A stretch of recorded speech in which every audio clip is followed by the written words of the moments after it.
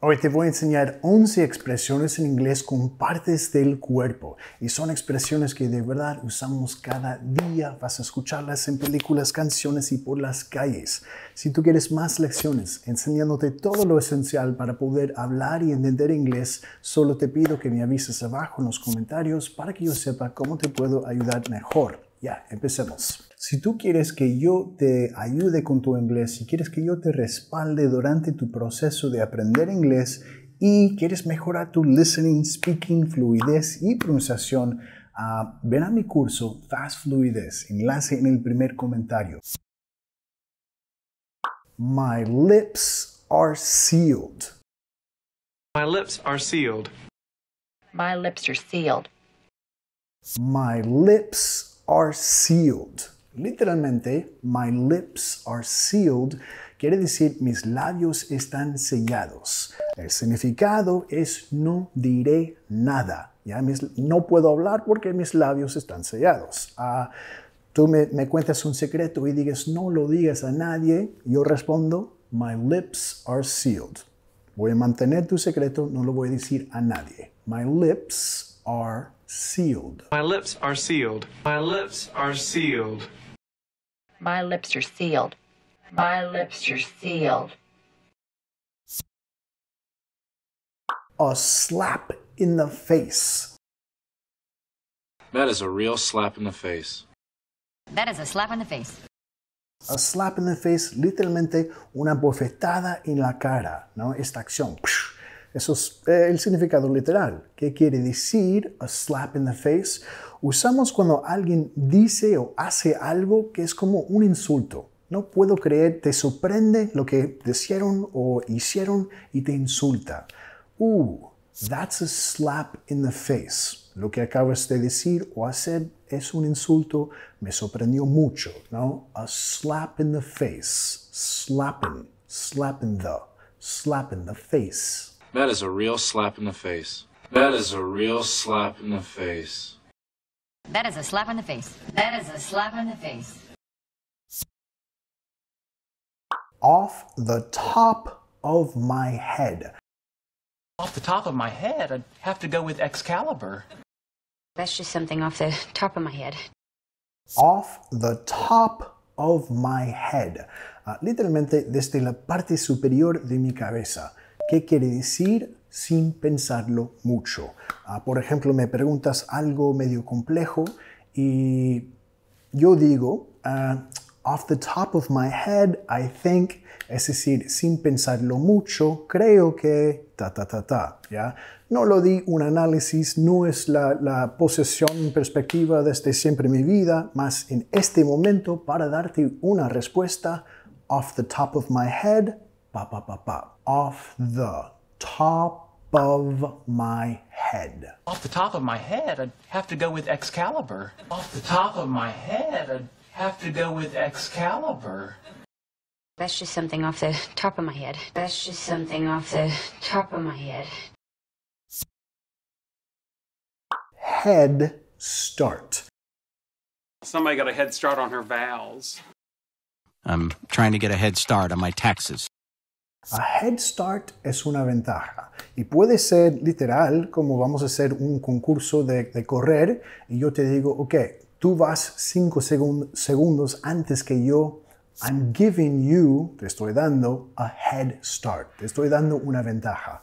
O también puede ser como, por ejemplo, te encanta jugar béisbol y tu amigo es increíblemente bueno y tú dices, bueno, él tenía un head start. Él empezó a jugar cuando tenía 3 años, algo así, ¿no? Alguien tiene una ventaja, a head start. Somebody got a head start on her vowels. Somebody got a head start on her vowels. I'm trying to get a head start on my taxes. I'm trying to get a head start on my taxes. Drag someone's feet. You really want to drag our feet and miss our chance? Does Bert Kimball drag his feet paying you too? Drag someone's feet. Arrastrar los pies de alguien, literalmente. ¿Pero qué quiere decir drag someone's feet? Por ejemplo, don't drag your feet on this. quiere decir no hagas este proceso tan lento. Tú estás tratando de hacer el proyecto quizás que estamos trabajando pero muy lento, no quieres tomar una decisión, estás haciendo todo el proceso muy lento, ¿ok? Don't drag your feet on this. Don't drag your feet on this. Tenemos que tomar acción ya. Tienes que decidir ya. You really want to drag our feet and miss our chance? You really want to drag our feet and miss our chance? Does Bert Kimball drag his feet paying you too? Does Bert Kimball drag his feet paying you too? Si no puedes comunicar en inglés como quisieras todavía y quieres aprender todas las frases, todas las palabras que vas a tener que saber para sobrevivir en un lugar como Estados Unidos, Canadá, Australia, fíjate en mi entrenamiento de Starter English. Ahí vas a tener todo lo que necesitas, más audio para entrenar tu oído. Pick your brain. You would really like to pick your brain. Gregory, I need to pick your brain. Pick your brain. To pick something es como esta acción, ¿ok? I need to pick your brain. ¿Qué quiere decir eso? Básicamente tengo que preguntarte algo. Quiero un consejo tuyo sobre X asunto, ¿ok? I need to pick your brain. Tengo que preguntar algo. Necesito un consejo, ¿ok? Pick your brain. You would really like to pick your brain. You would really like to pick your brain. Gregory, I need to pick your brain. Gregory, I need to pick your brain. Watch your mouth. You watch your mouth, Shelley. First of all, watch your mouth. Watch your mouth. Literalmente, mira tu boca. Pero quiere decir, cuida tu vocabulario, ten cuidado con lo que estás diciendo. Watch your mouth. Muchas veces los adultos le van a decir a un adolescente que está hablando mal, diciendo malas palabras, hey, watch your mouth. Watch your mouth. You watch your mouth, Shelley. You watch your mouth, Shelley. First of all, watch your mouth. First of all, watch your mouth. In a heartbeat. I'm sure he'd nominate you in a heartbeat. I would trade her for you in a heartbeat. In a heartbeat. En un latido del corazón, literalmente, quiere decir en un instante. Cody, ¿irías a DF mañana si podrías? In a heartbeat. En un instante iría, ¿ok? In a heartbeat. In a heartbeat. I'm sure he'd nominate you in a heartbeat. I'm sure he'd nominate you in a heartbeat. I would trade her for you in a heartbeat. I would trade her for you in a heartbeat. A sight for sore eyes. Hey, Hat, you're a sight for sore eyes. Well, aren't you a sight for sore eyes? A sight for sore eyes. Literalmente una vista para ojos cansados o quiere decir un regalo para los ojos.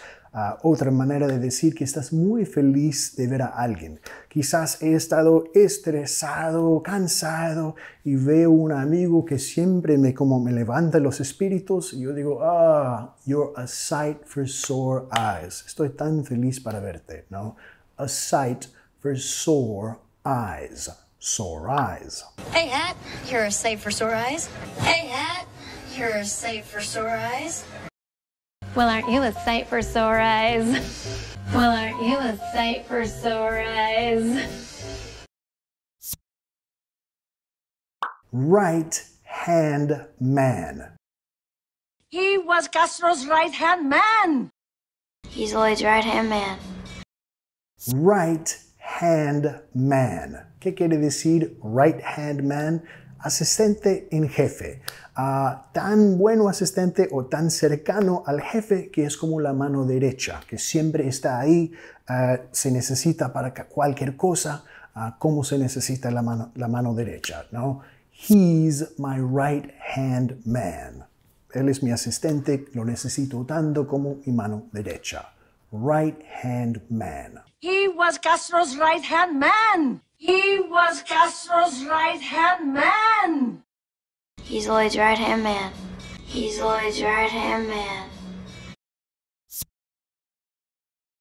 Face the music.